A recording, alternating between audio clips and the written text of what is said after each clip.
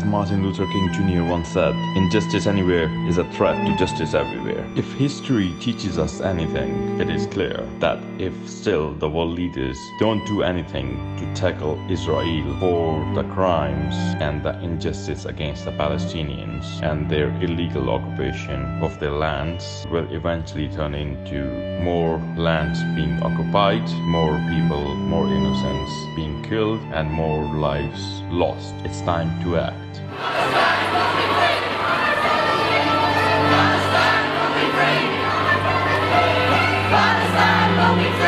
And the occupation.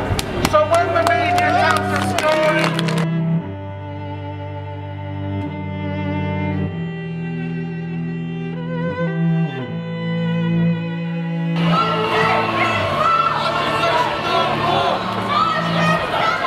Israel is a terrorist state.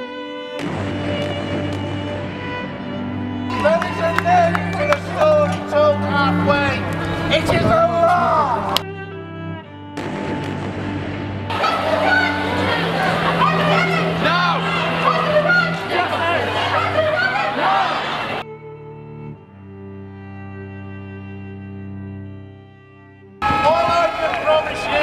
As an elected representative, like others are going to speak, is I will always stand for justice for the Palestinian people. Today, tomorrow, never!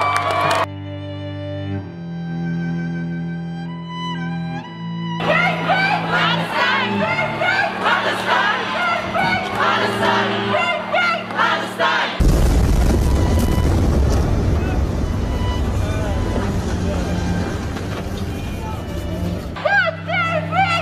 Occupation no more! Action 70! Israel is a terrorist state!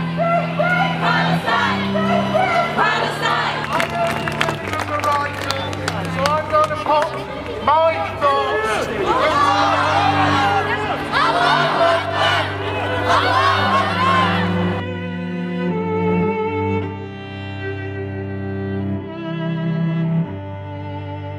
I wrote this poem in 2014 during the bombing of Gaza, and I've updated it slightly, and as Michael said, man do I wish I didn't have to tell the same story, but we do have to tell it again and again and again until Palestine is free. Because in the Gaza bombing of 2014, 2,300 Palestinians and 71 Israelis died. Women, children, men.